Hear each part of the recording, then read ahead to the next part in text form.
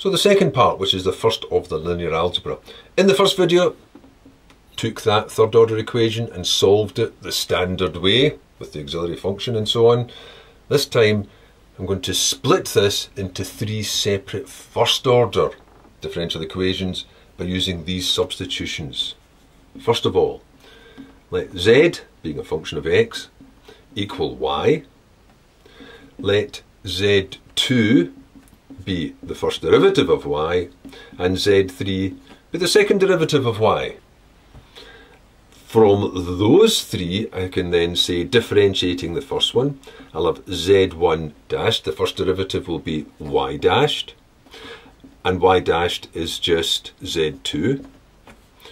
z2 dashed will be y double dashed, and y double dashed is just z3. z3 dashed will be y treble dashed. Now this time there isn't anything to equate it to, so I'll go back to the original equation and I've got this for it.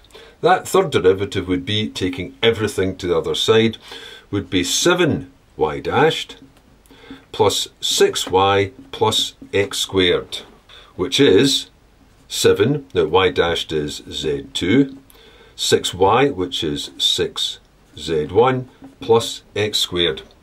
And there's the system of three first order differential equations.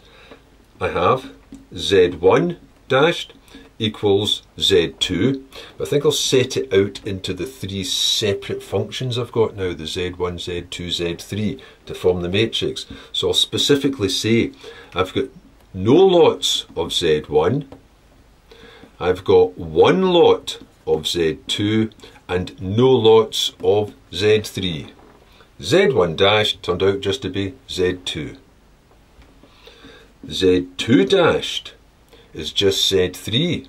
So there's no lots of z1, no lots of z2, and one lot of z3. Now obviously this is going to be a pretty simple little matrix. And that's because these functions aren't just three separate functions, each having their own identity. They're simply the derivatives of each other. That's why in this particular case, going through all the linear algebra will seem so long in comparison to just solving that straightforwardly, because those are all interrelated. So don't start complaining about the length of this. This is to illustrate the technique. And the original one here was just to demonstrate the validity of the results by comparing the two answers. And where was it? So z3 dashed is going to be, now I've got 6 lots of z1, 7 lots of z2, no lots of z3, but this extra x squared at the side. Now that isn't going to interfere with this matrix, it simply means I'm going to have two separate parts. And then I do this. Those three separate functions, those derivatives, I'll just write as a vector, having those individual parts as the components, so z dashed equals this matrix times, and z will stand for those three as its components. So the matrix equation would be 0, 1, 0, because z1 dash would be no lots of z1, one lot of z2, no lots of z3, and so on. 0, 0, 1, and 6, 7, 0, z, and then separately, to balance it, I'd have to have, for the first one there was nothing added, for the second one there's nothing added as well, but for the last one it's x squared.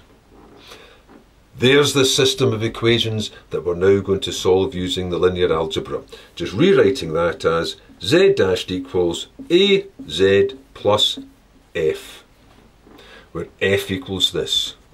So let f equal the set of the functions which were on the right hand side of the equation. Now the first step though in solving this will be to diagonalize the matrix A so that you can decouple these linear equations here. I'm only going to find z1 when I get an equation that just involves z1, the one function, all the way through. Same with z2. Just now they're jumbled up. So diagonalizing this matrix will allow me to decouple the system and have separate equations for each of those.